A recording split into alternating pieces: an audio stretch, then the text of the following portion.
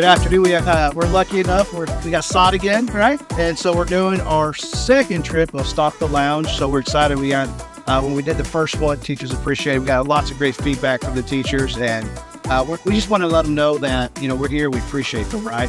And so we actually got a recommendation for another school here in Katy ISD. Sod showed up. Yeah, you don't got to show up to these things. We're gonna get all the good stuff.